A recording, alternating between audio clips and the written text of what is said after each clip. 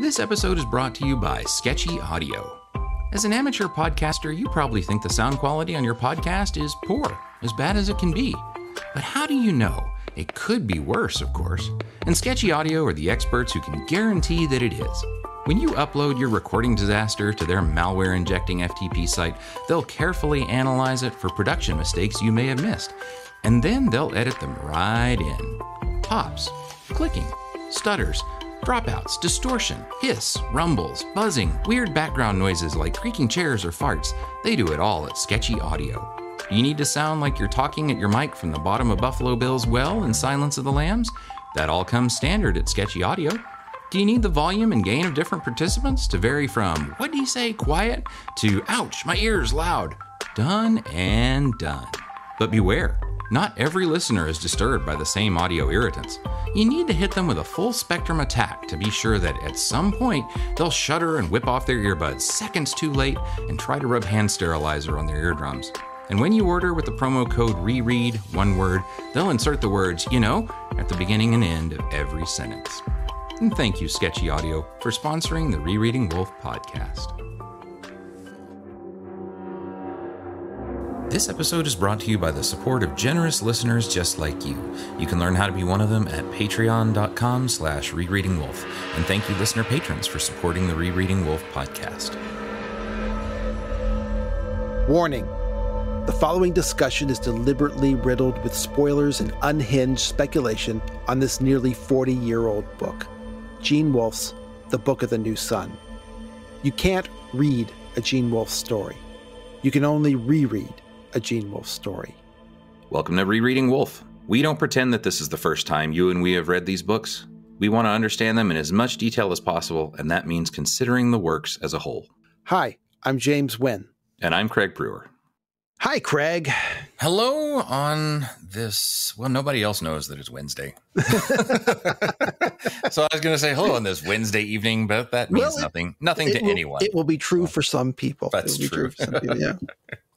So let's see. You know, it looked like we were going to have a correction, but I think in the end we all came around to agreeing. Oh, heck, let's just play that correction music. Hey, you was wrong. On Reddit, Christopher Taylor said, I thought that the confusion over the word noctual would be sorted out after the previous episode, but I'm surprised that it's still persisting. If you wish, I'm tearing my hair out. I'm tugging my earlobes. My legs are falling off. Yeah, I was going to say, if people don't remember, he's the one who is tugging his hair out. No. He's not. No. He's not the one. Oh, this is a new one. Good. This is a new one. This is a new one. Well, shoot. Then that means we are one of the causes. Of yeah. Hopefully he's not actually an amputee. I don't know. But he says a noctual is a type of bat, and noctual is obviously meant to reference noctual.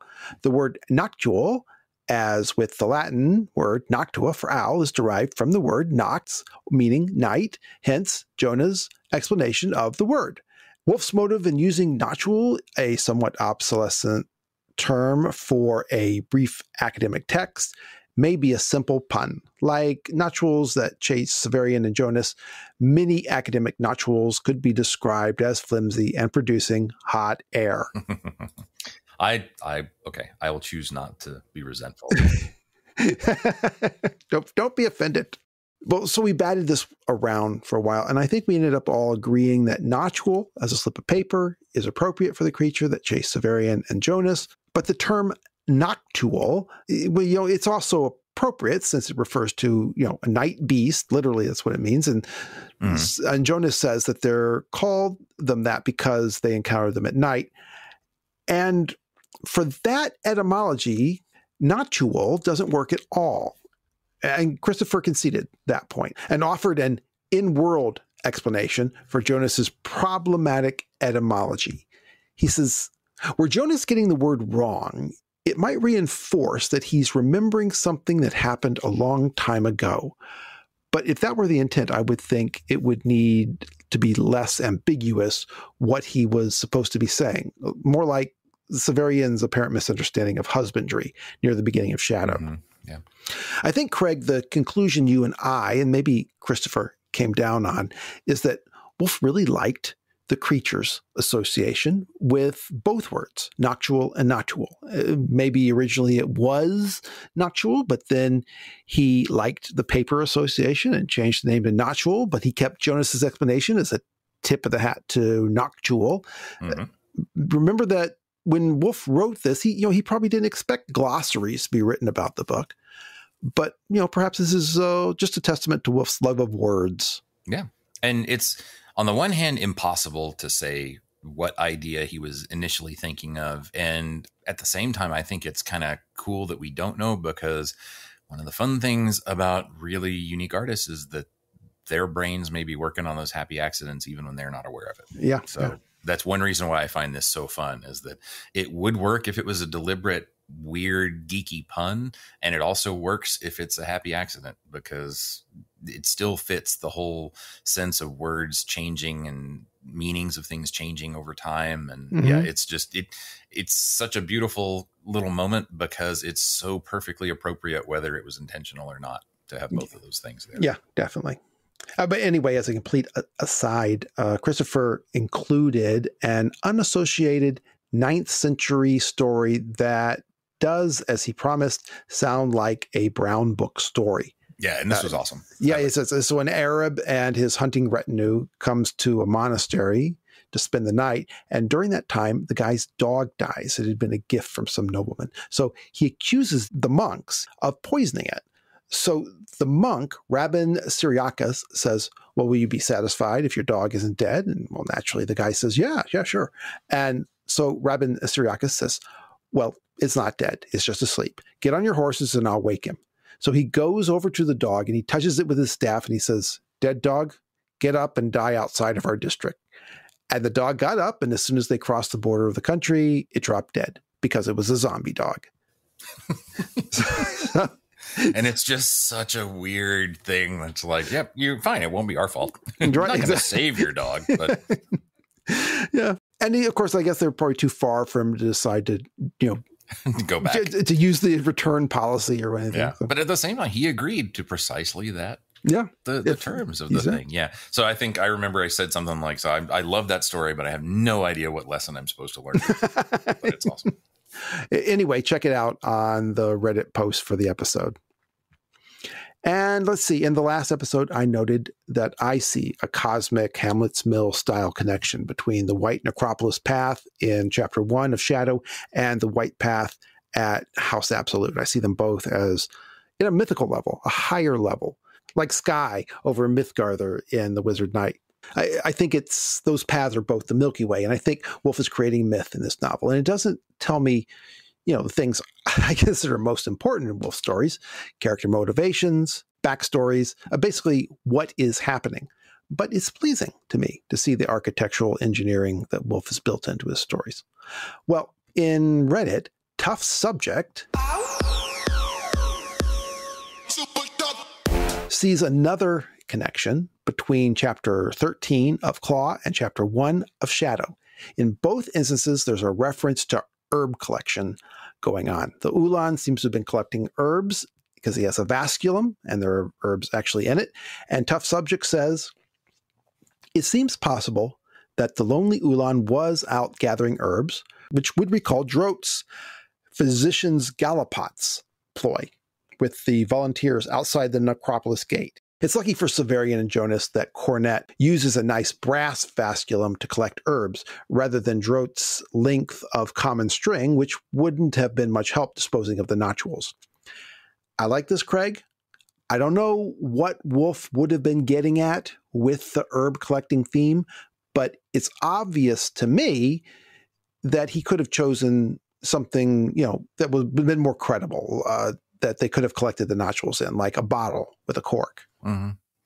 Yeah, it was a good catch, because I just totally hadn't thought of them collecting herbs in the beginning, or at least talking about the using that as an excuse. But it is definitely something that was on Wolfe's mind. Yeah, and now I'm trying to think. Like, I feel like if I had missed that connection, I feel like I must have missed some other place where that comes up.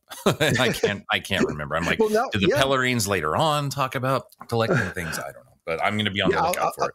Yeah, I'll be on my lookout for anybody collecting anything, any kind of spices, herbs, herb guarding, whatever. Martha Stewart. On Reddit, Ouroboros Quest has a theory regarding the controversial guilt or innocence of Morwenna. Briefly, he, assuming it's a he, thinks Morwenna was innocent of killing her family, but did kill Eusebia in the way that Severian summarized. It's interesting to me, as this entire debate is interesting to me. And so thank you, Ouroboros Quest. And the link is posted in the show notes, so check it out. And just because he mentioned Morwenna, I want to bring up now that you are recently reading Joe Walton's book, among others. Mm-hmm. And we were talking about that, and I'd read it a while back. But the main character of that book's name is Morwenna as well. Mm-hmm. Yes, which I had totally forgotten until you brought it up. And so I was spending a little time this afternoon trying to see if anyone had made anything of that connection. And unless I'm really bad at Google, I don't think anyone has written anything.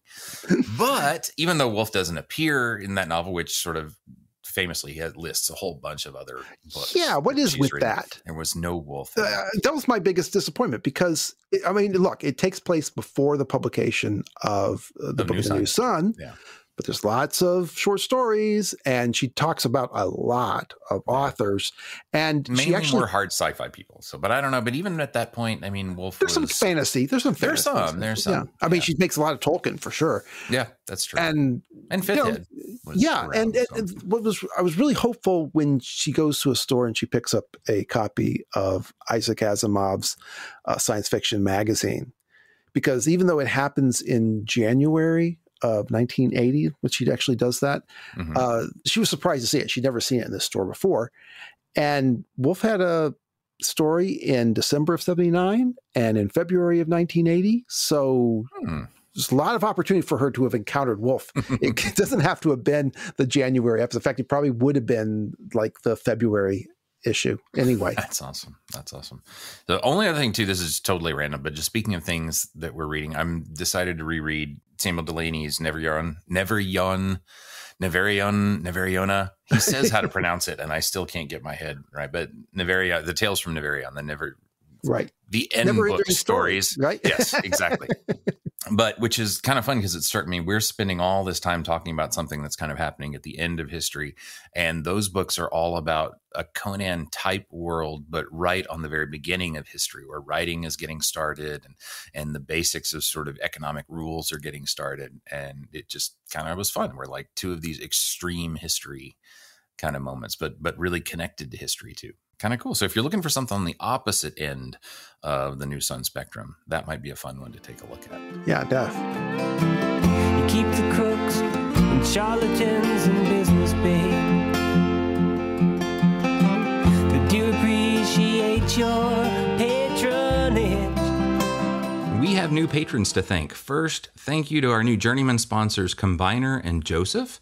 Remember that the Journeyman level of $2 a month will get you access to all the extra content on Patreon, which right now is a bunch of episodes about Jorge Luis Borges, as well as James' new project of recording his thoughts on his first read of Land Across, chapter by chapter. We also have 3 new master level patrons. And remember, at that level, $5 a month gets you some fun extra bonuses like stickers, the logo, art from some of our fascinating artist friends, and as you've already heard in these comments, your own audio tag when you comment. This episode, you've already heard one from a new person already, Christopher Taylor. Welcome, Fred Kish. And Kyle Bracken.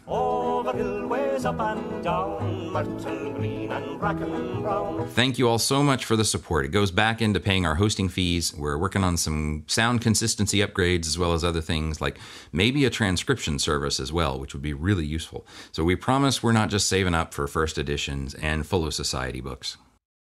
Yeah, well, otherwise we're a little light on listener responses this week, so I'll yield you back your time. And we'll move right on to a tour of the garden of House Absolute, which makes me think of Severian as Alice, and encountering the Red Queen, and also that peculiar garden art that Iniri has filled it with. And I mean, these ain't your typical garden gnomes.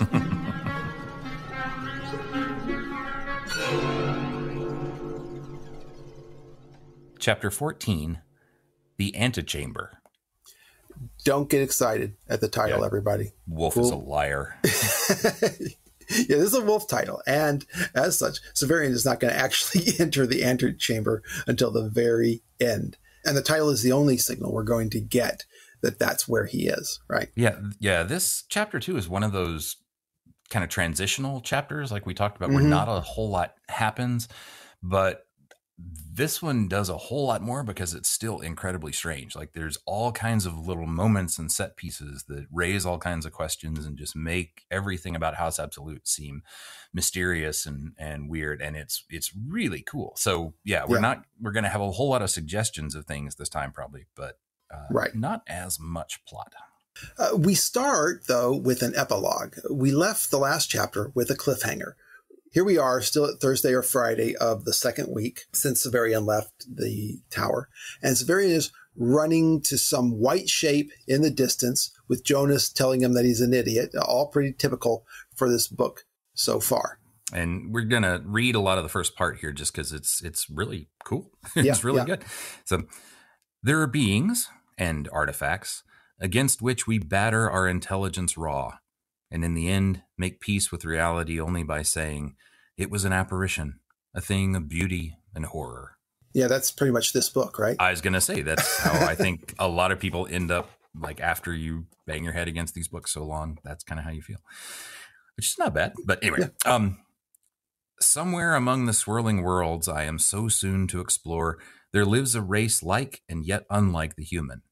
They are no taller than we are.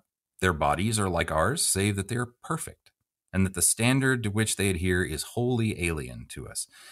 Like us, they have eyes, a nose, a mouth, but they use these features, which are, as I have said, perfect, to express emotions we've never felt, so that for us to see their faces is to look upon some ancient and terrible alphabet of feeling, at once supremely important and utterly unintelligible. Such a race exists, yet I did not encounter it there at the edge of the gardens of the House Absolute. And that's such a cool way. Yeah, it's such an awesome wolfish, Severianish kind of thing to do. What is this? What is the point of this description of perfect people? Are they, hierogrammates? Who else could they be? That's really the only candidate, right, that we have.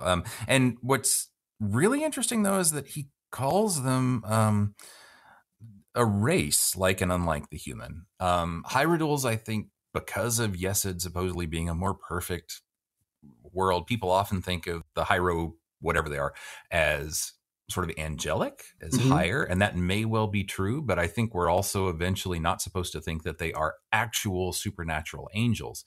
But they're higher than us. They're maybe more developed than us, maybe more evolved than us, but not necessarily supernaturally better. Who knows?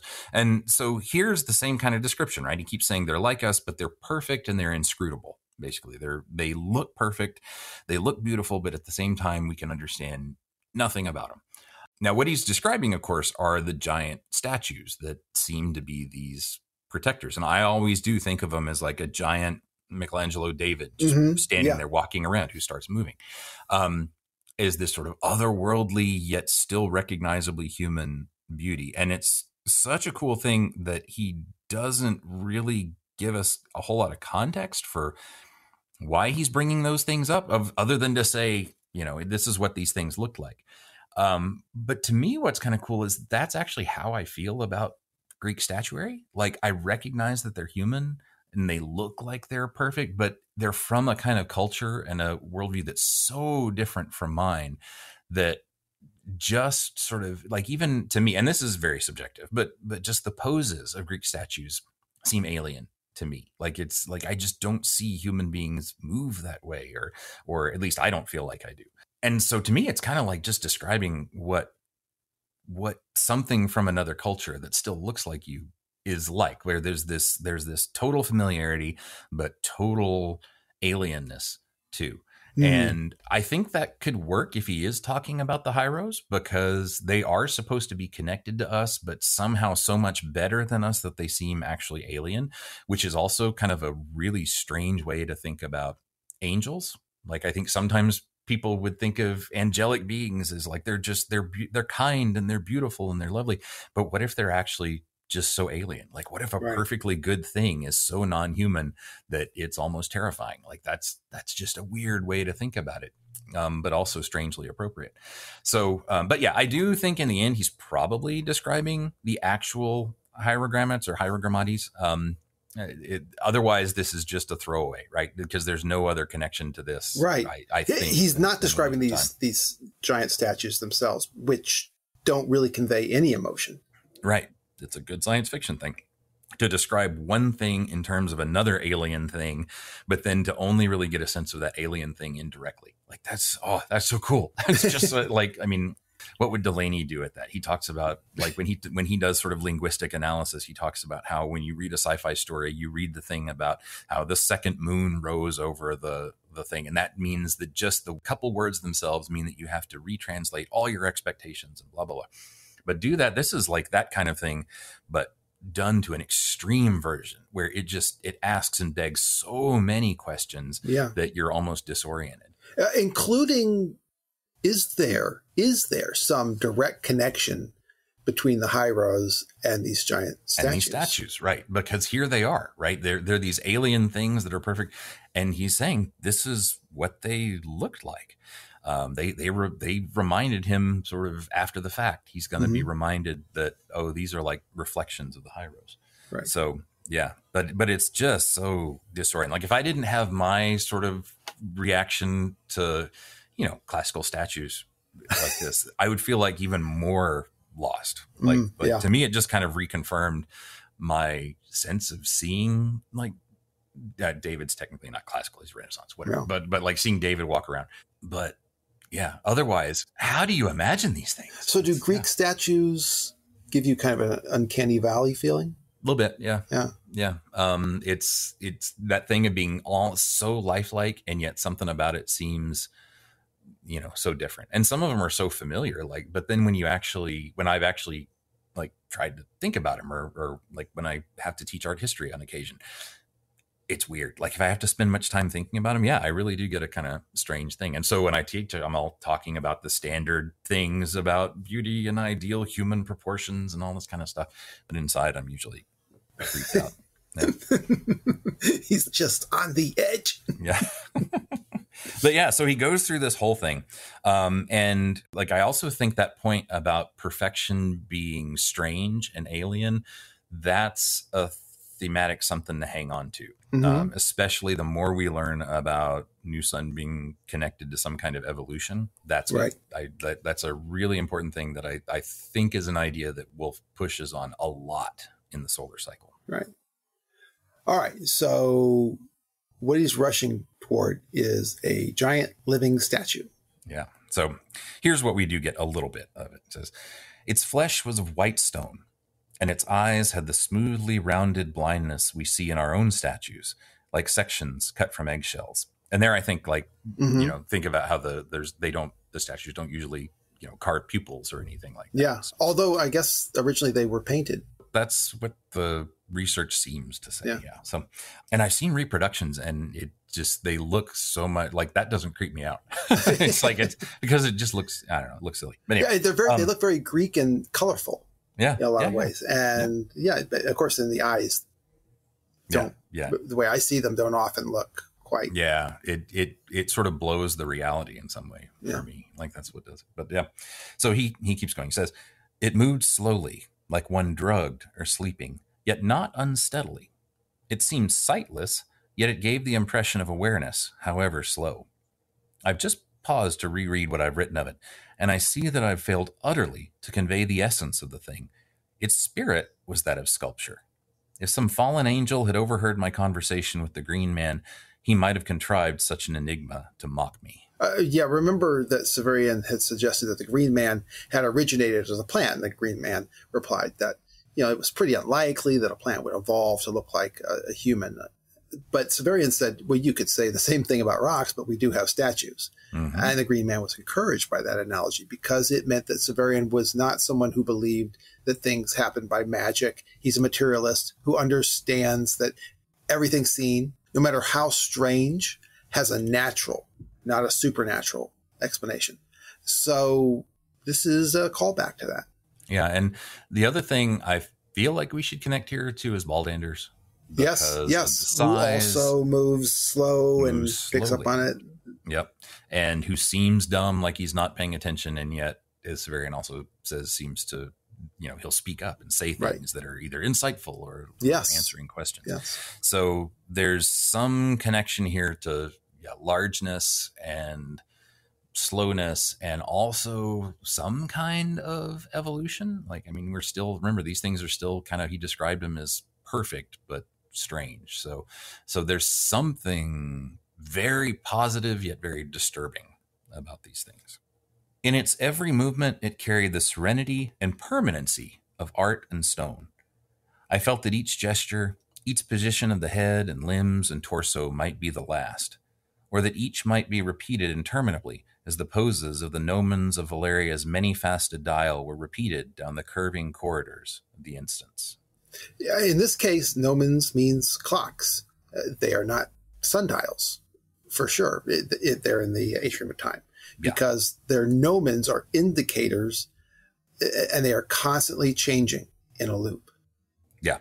Notice, too, that I think this is the first time he talks about the corridors of time. Like, he talks about the corridors of the instance, where sort of each instant is its own corridor, which is a different way to think about corridor. Like, I don't know about you, but when I imagine the corridors of time, the way I think of it are sort of like hallways to other times. Yeah. But corridors of the instance almost makes it seem like every particular time has its own hallway, which is it's a different image. And I don't know if that means anything at all, but it's just struck me that that's kind of, it was a different image in my head. Yeah, Severian has to, at the end of Citadel, he has to follow the tracks in order to find his way to the atrium. So it's conceivable that if you followed a different labyrinth, you would end up in a different place. Mm-hmm. Yeah.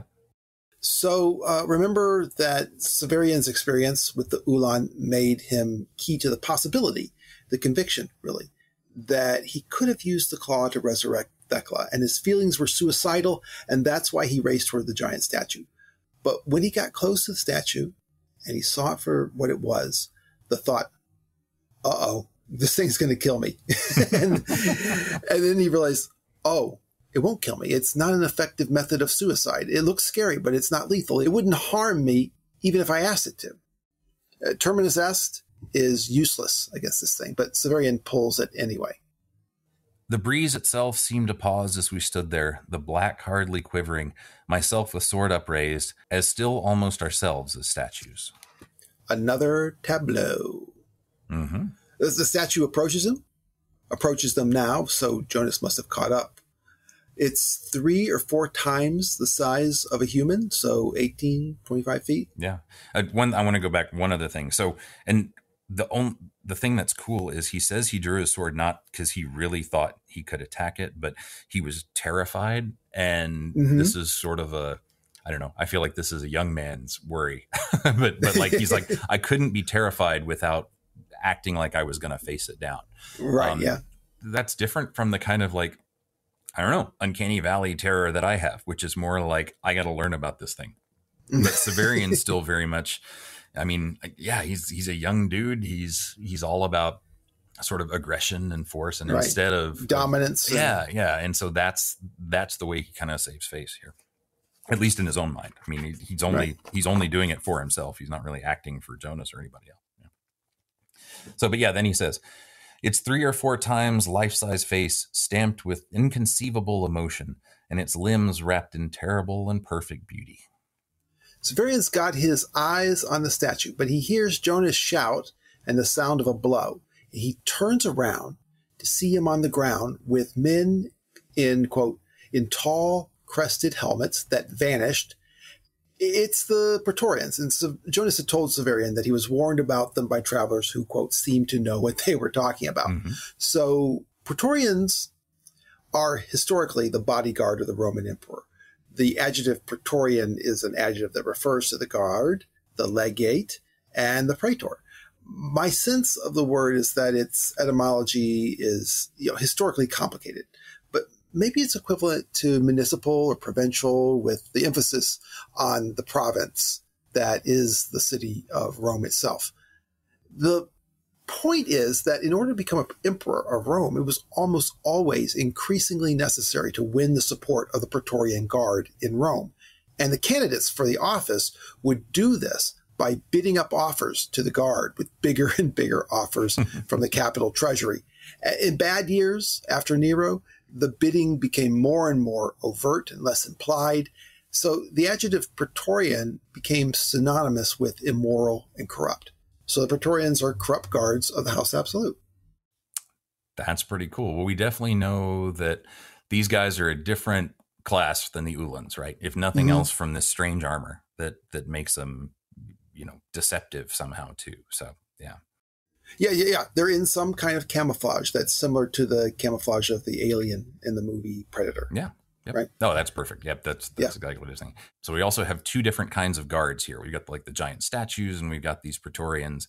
And it seems like the Uhlans back on the road. And the Uhlans back on the road. But it does seem like a cool thing where you had the giant statues, which people will focus on. And then you got the sneaky dudes who can sneak around without you seeing them and then capture you, which is exactly what happens. Right. And in fact, Severian says that the statues would not kill him, even if he tried to get it to. And there's a sense that maybe the Praetorians can't kill him either.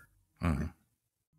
As Severian watches them struggle with Jonas, they disappear and reappear. And then something whizzes by his ear and hits his wrist. And then suddenly he's all tied up. He's been hit by an achico. Now, an achico is a bolus weapon. It's weights connected by a cord. And when you throw them, the weights orbit around each other because they're connected. And when they hit something, the weights wrap the cords around the target. There are types of boas with 2 weights and even one with only 1. But this is an achico, which has 3 weights.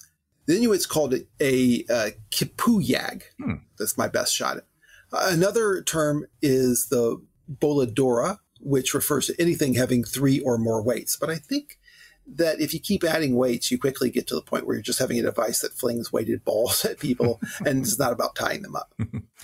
So I don't have any actual experience with these things, but I had a character in a RPG campaign when we were playing Rollmaster for a long time instead of D&D.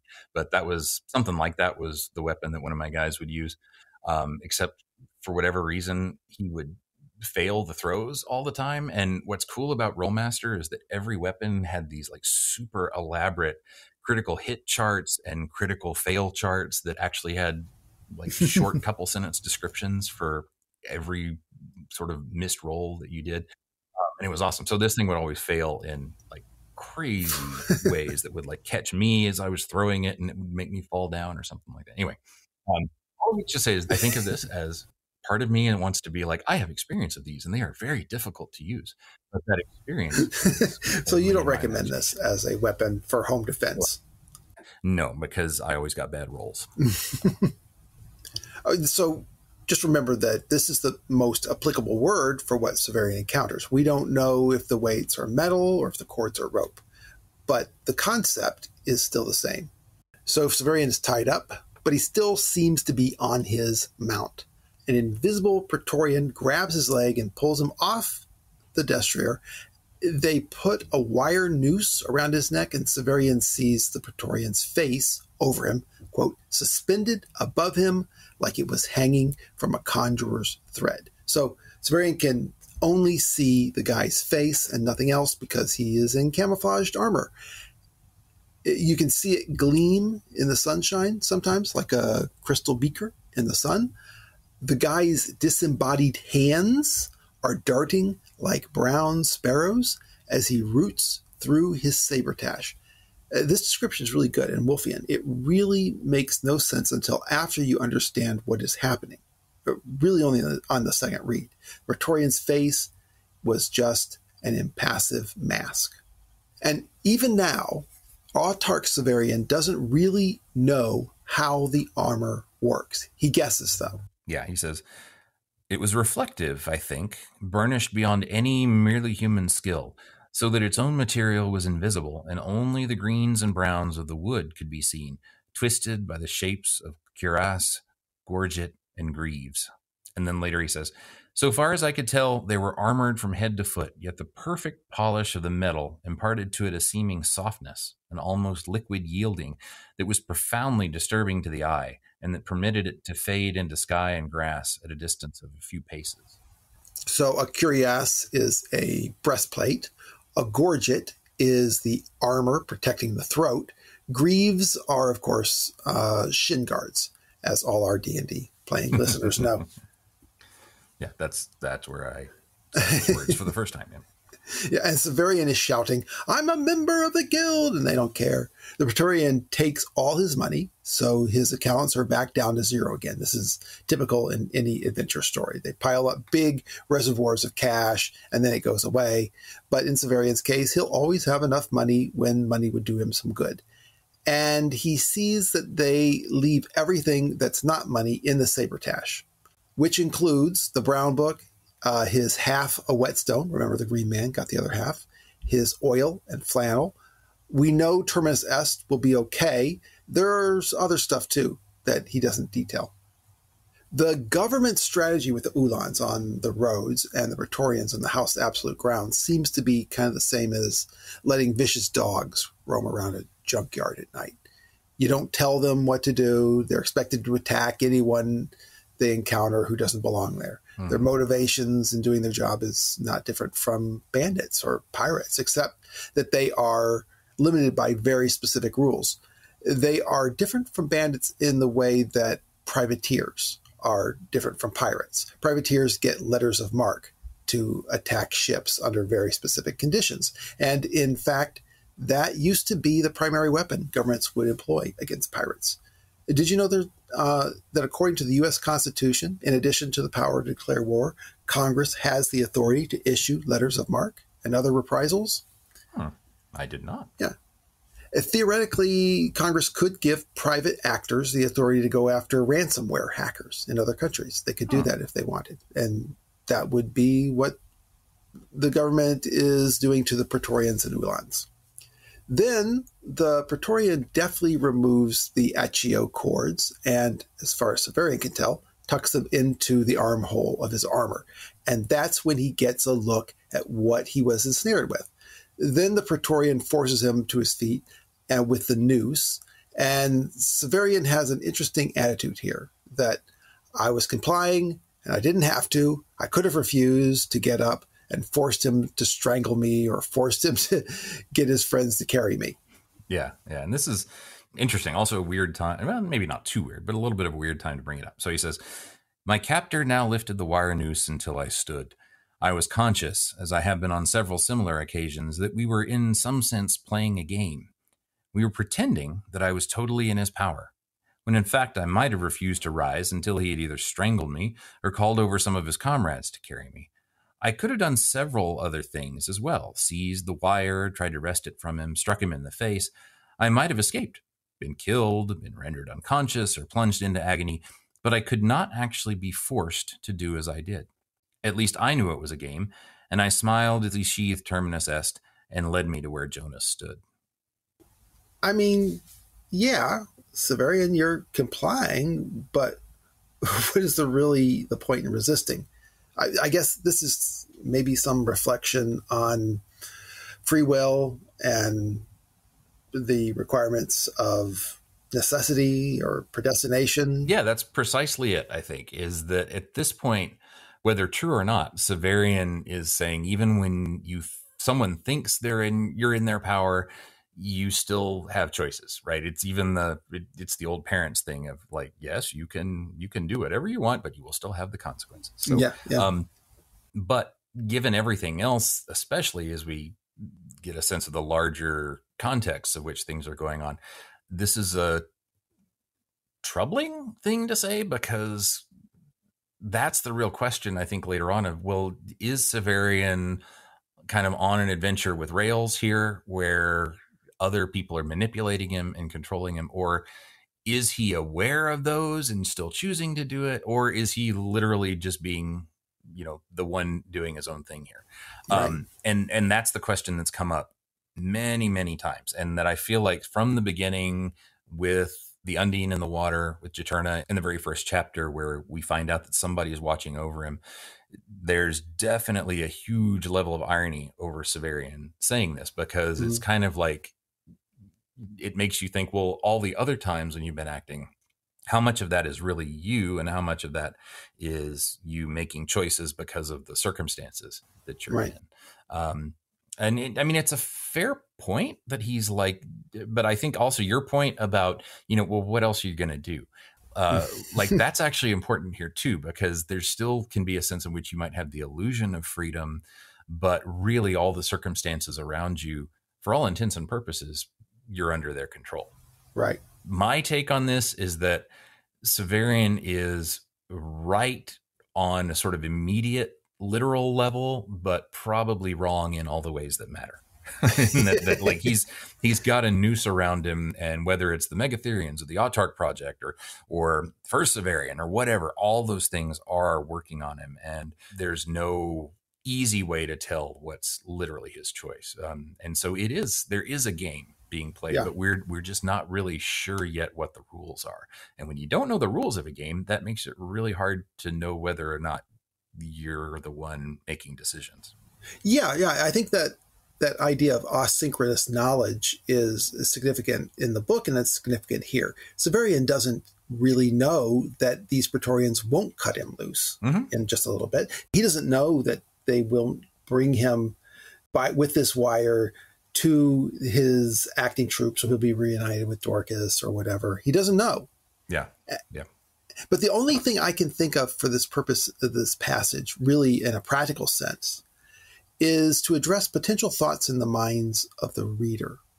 Couldn't Severian have used his torture skills to escape? It's just a wire noose around his neck. His hands are free. So Severian is telling us, yeah, I know I didn't have to comply, but for all the complicated reasons you can think of yourself, I chose to comply, and probably anyone else would too.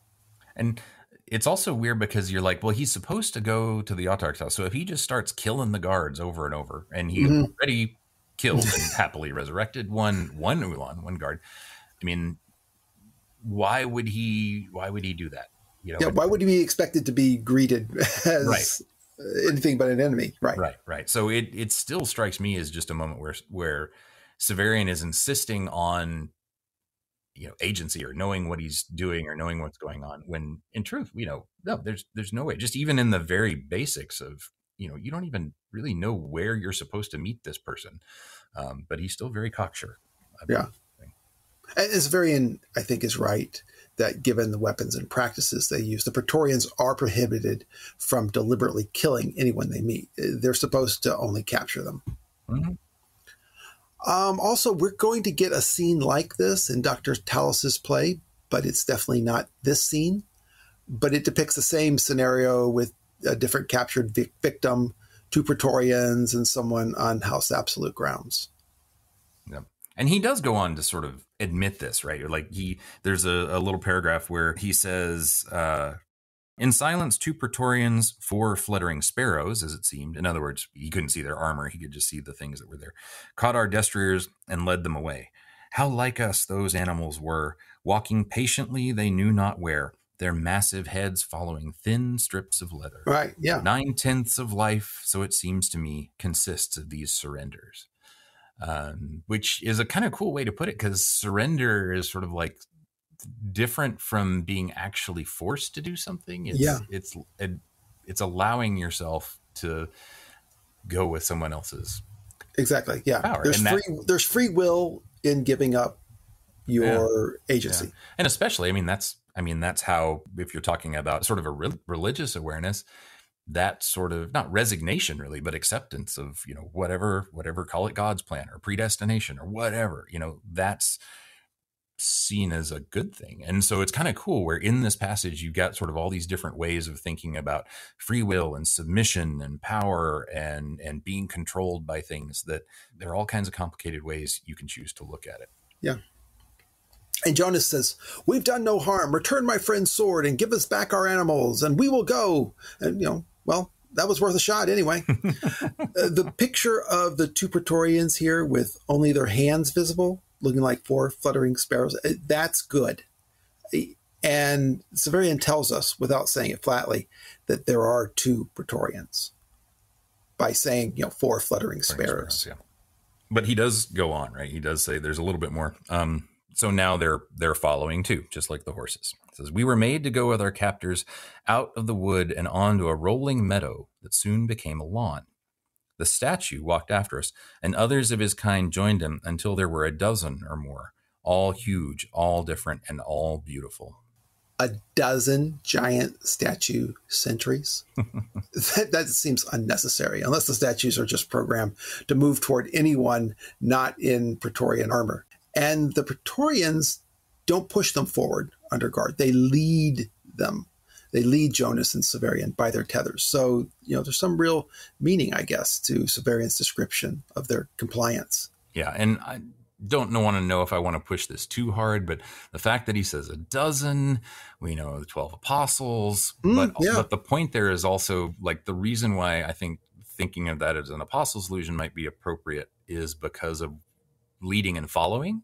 Mm-hmm. And he talks about these statues are following him, but it's kind of a question, like, are you simply a follower of leader or charismatic leader or religious leader, or are you choosing to really do something? And surrender in that case is a good thing. It's not a bad thing to give up your power. And so we have this little tableau of people who seem to be in power leading other people who may be really still on their own power or maybe not, but it just is a cool way to sort of bring up all these questions of, who's guiding who, who's really doing it in the end. And I mentioned that it's probable that the statues are following just anybody who's not a Praetorian, but maybe not. Maybe they know who Severian is. Maybe they are following Severian for a reason. It could be. Could be. Yeah, they're just so inscrutable. We literally don't know anything. Yeah. Severian and Jonas are not permitted to talk. When Severian tries to ask Jonas who these guards are, he is, quote, "nearly throttled for my pains." They walk about 30 minutes on the lawn. He calls it a sward. And then they come to a grove, an orchard of flowering plums. When they do, quote, "at once the crested helms and flaring pauldrons danced with pink and white." Nice image. Pauldrons are shoulder guards in armor.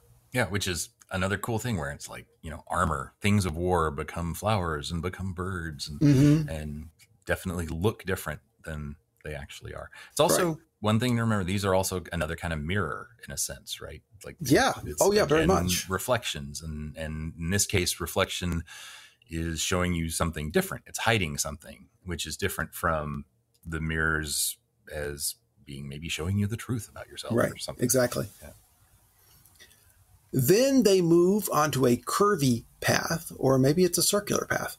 Severian says curved and curved again. So, it could be like a little spiral for all I know. They get to the point where they can see the end of the grove, and then the Praetorians shove Severian and Jonas back to a halt. And this is where it's obvious to me that Severian and Jonas are being led and not driven forward. The statues stop too. Severian writes, "One of the soldiers warned them off with what seemed to me a wordless cry." But it's not clear to me if he's saying that they stopped because of the wordless cry or if the statues walked away at his signal. Yeah. My inclination is the latter. Yeah, and that wordless cry is also another thing where it could be in a different language, right? I mean, because he's already mentioned how Jonas yelled at him something he couldn't understand. Right. And we wondered whether that was Korean or whatever other language that he might speak. Yeah. Exactly. Yeah. But it just adds to me, it just adds to the strangeness of these statue creatures. Exactly. And Severian looks through the edge of the grove and sees a garden path, much wider and more magnificent than the one they've been on. It's paved with white stone, and there are marble balustrades bordering it on either side. Apparently, there are various lawns visible too. Remember, the balustrades are ornamental railings. There's a lot of traffic on this road, most walking, but some riding animals. Someone is leading, quote, a shaggy arctother, a giant bear. Someone else is riding on the neck of a green ground sloth, greener than the grass of the lawns. Groups of people just keep coming. Yep. And that white stone road, same as the sort of white bone path that we saw in the very first chapter. Yes. Yeah. So something about these white roads. Wolfe loves white roads as being somehow significant. Yeah, and obviously on a Hamlet's right, and on a Hamlet's Mill level, I always see that as the Milky Way. Among the groups of people in the traffic passing by as they watch it is Baldanders. And then he sees Dr. Talos at the front of his group with his chest thrown out and his head well back. And then he sees Dorcas behind him, more than ever like a forlorn child wandered from some higher sphere, he says. Of course, I think there's some appropriateness to that description.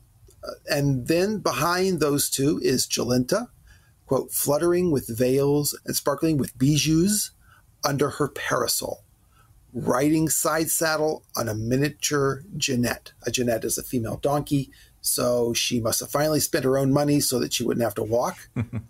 Sparkling with bijoux under her parasol. Bijoux are jewels and ornaments. Anything dainty or small. Bijoux, spelled with an X, is not a Z, is plural for bijou. And behind them all, carrying and pulling all the company's property, is Baldanders. Right. So seeing these guys too, by the way, at just the right moment, right? That's lucky, right? but if you're in the still thinking about, chance or control or, this definitely feels like something is pulling some strings somewhere on Severian to get to see this. Yeah, definitely. So yeah, he watches them go by, but he's not allowed to say anything. He says, "It was painful for me to see them pass without being able to call out. It must have been torment for Jonas. When Jolenta was nearly opposite us, she turned her head. To me at that moment, it seemed she must have winded or sensed his desire, as among the mountains certain unclean spirits are said to be attracted by the odor of meat that's been cast upon a fire for them." Yeah, that's crazy.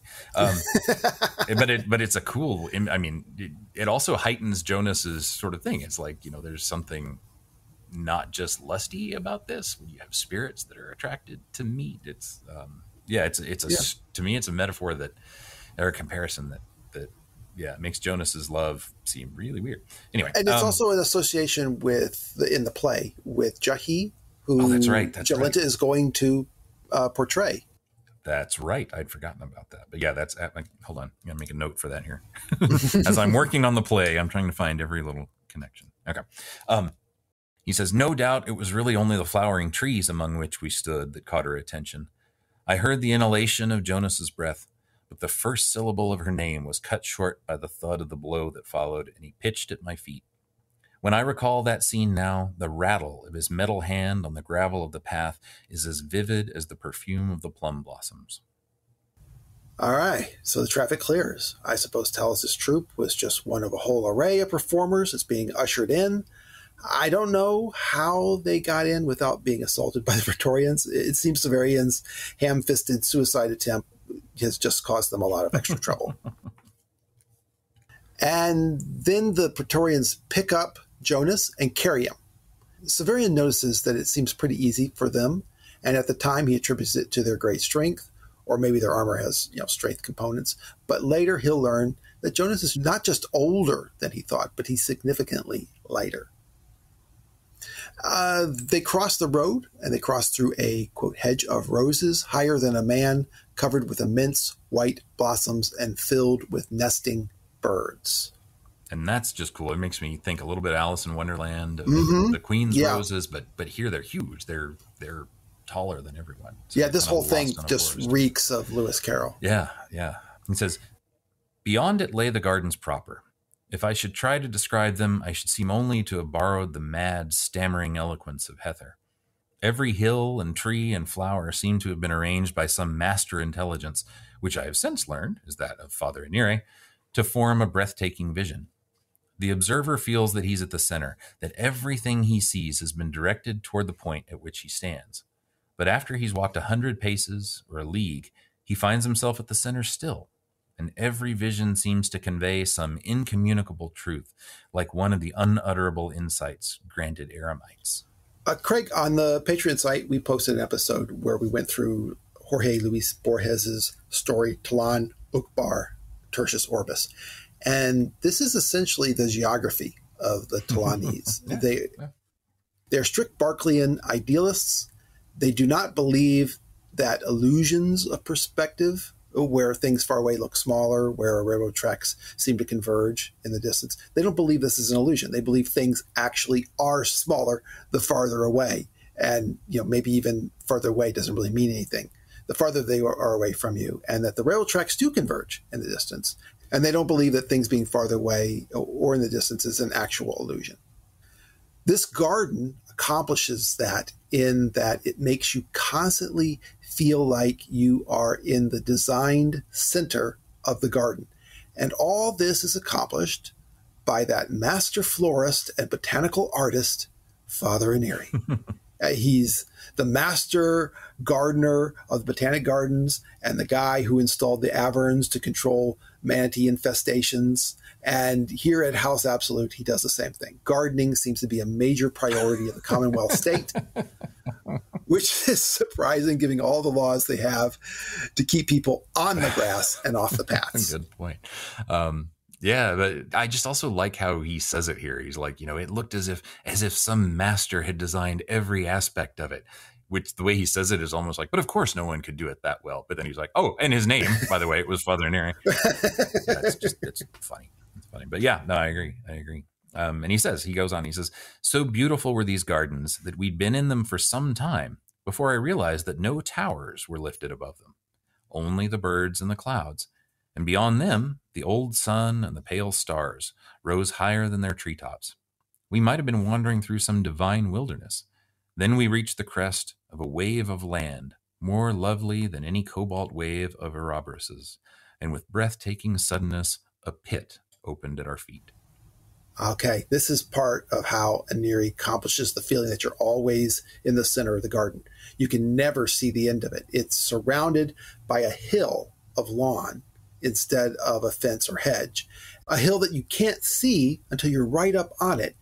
And the other side of the hill is a grotto where you can enter the House Absolute if you know where to walk to. I've called it a pit, but it was not at all like the dark abyss usually associated with that word. Rather, it was a grotto filled with fountains and night flowers and dotted with people more brilliant than any flowers, people who loitered beside its waters and gossiped among its shades. At once, as though a wall had collapsed to let light into a tomb, many of the memories of the House Absolute, mine by absorption now from the life of Thecla, coalesced. I understood something that had been implicit in the doctor's play and in many of the stories Thecla had told me as well, though she'd never mentioned it directly. The whole of this great palace lay underground, or rather its roofs and walls were heaped with soil planted and landscaped, so that we'd been walking all this time over the seat of the autarch's power, which I had thought still some distance away. They don't go down to that grotto, which is probably where Talos and company have gone. There are a lot of other grottos, entrances to the House Absolute that they pass as well. And one thing that strikes me as I read this, thinking again about like power and not knowing sort of who's controlling who, but this idea that you can just be wandering out in a field and things can be beautiful and nice, but underneath it is the castle of the king or whatever who controls everything. That still fits too, because it's kind of like, the idea that the autarch's power reaches everywhere, or Aneri or someone is behind everything, is kind of even in this, where it's like, yeah, you're already in my palace. You don't realize it, right, but you're already here under my sway. Yeah, exactly. Yeah. And if I were building a house and had unlimited funds, I would definitely build my house underneath the hill. So. But he keeps describing it, though. So he says, at last, however, we came upon one far more grim, though no less beautiful. The stair by which we entered it had been carved to resemble a natural formation of dark rock, irregular and sometimes treacherous. Water dripped from above, and ferns and dark ivy grew in the upper parts of this artificial cavern, where a little sunlight still found its way. In the lower regions, 1,000 steps down, the walls were studded with blind fungi. Some of these were luminous. Some strewed the air with strange, musty odors. Some suggested fantastic phallic fetishes. Blind fungi? Some resembling fantastic phallic fetishes. Let's say, Craig, maybe some resembled Santa Claus, right? Probably so. It's got to be the Amanita muscaria. Yes. But yeah, it's that blind fungi is just such a cool thing, because all fungi are blind, but to insist on it. Right. Yeah. Especially blind. Severian describes this place as a dark garden. It's just like the garden above, but this one is of fungi instead of roses. And in the center of it all, there are a set of gongs. They're held up with scaffolding and green with verdigris. Verdigris is the green color that forms on copper, brass, and bronze when it's been exposed to seawater for a long time. You've probably seen it on bronze statues. So to Severian, these look like wind chimes, and that's what they are. Praetorians open a heavy door made of bronze and worm-scarred wood in one of the dark stone walls. A draft blows out of the doorway, and the gongs sway and chime, just like the bells on the doorway of the rag shop when Severian entered it. And in fact, cosmologically, I say, we are in the exact same place. The Great Rift, looking into the center of the Milky Way galaxy. Severian says their chiming seemed the purposeful composition of some musician whose thoughts are now in exile here. Yeah. In looking up at the gongs, which the praetorians did not prevent me from doing, I saw the statues, 40 at least, who'd followed us all the way across the gardens. They now rimmed the pit, motionless at last, and looked down on us like a frieze of cenotaphs. So the Praetorian waved them off, but really they still follow. Yeah. And still watch. What's with those statues? I don't know. And it is a good question. Like when you mentioned, like he waved them away, but they still do their thing.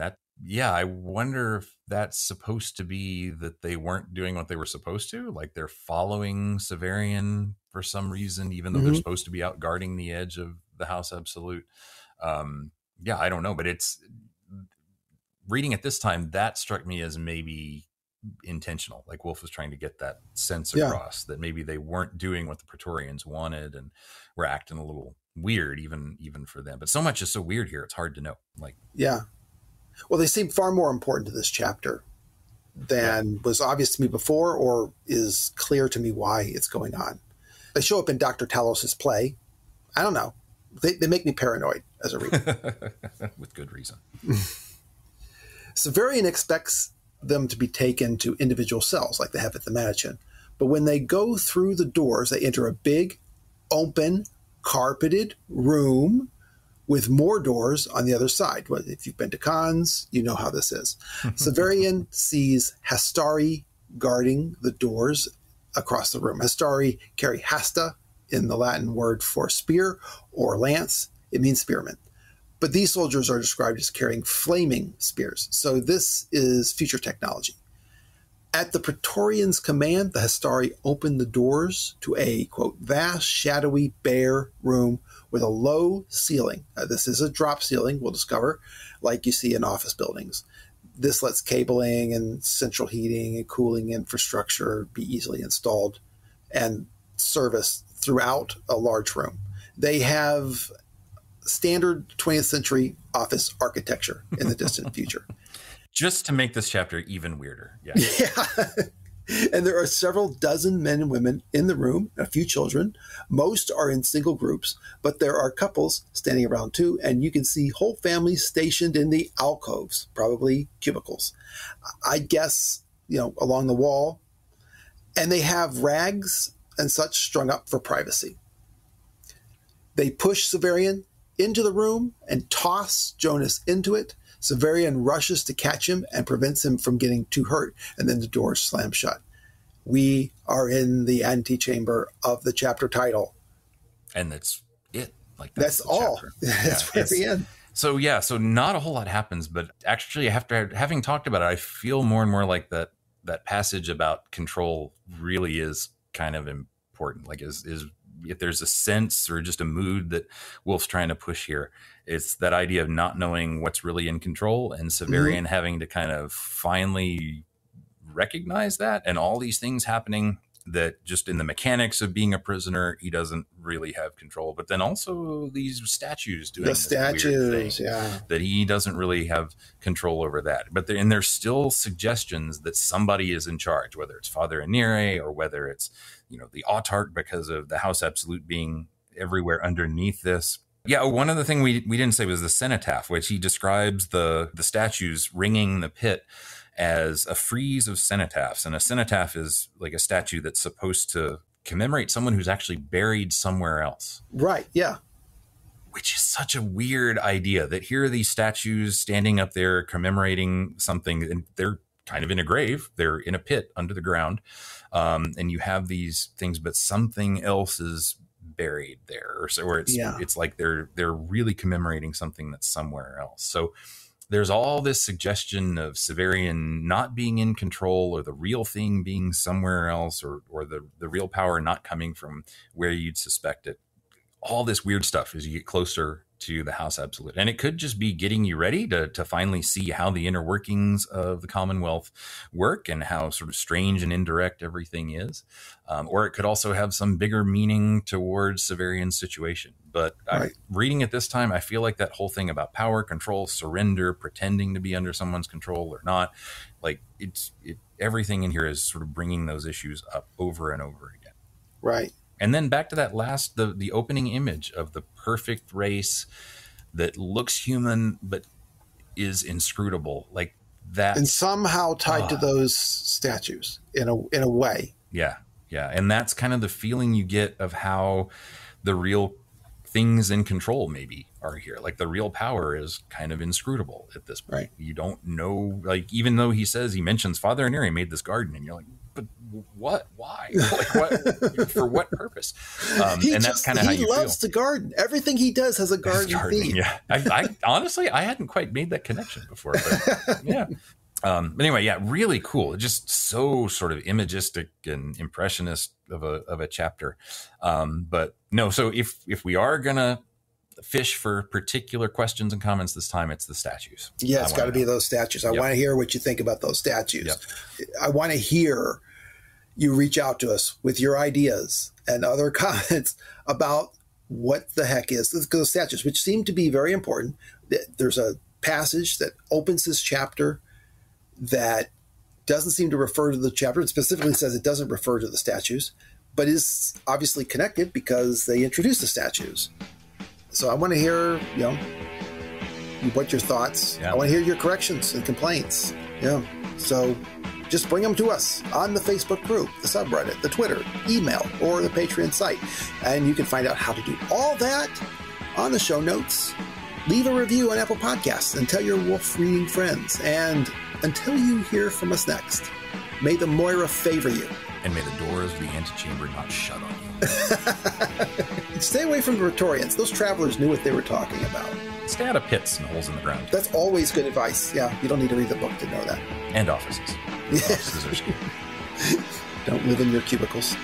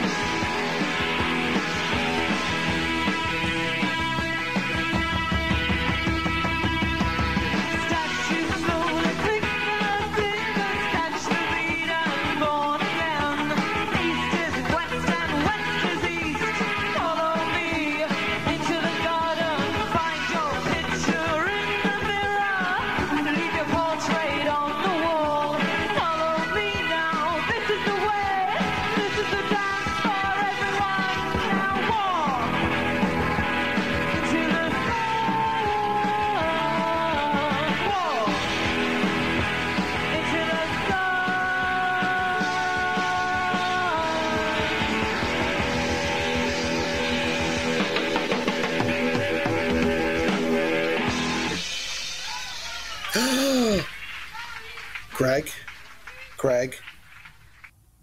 Well, I guess it doesn't matter. You probably didn't even recognize it, but my mic wasn't on. I was thinking, oh no, he can't hear me. But then I realized, oh no, Oh, he obviously could. No, I guess it was just I didn't even pay attention to quality. I was just going. So okay, that's okay. I think we'll be okay. I think we're fine. Obviously, we are fine. We are what we are. So yep. So it'll be good.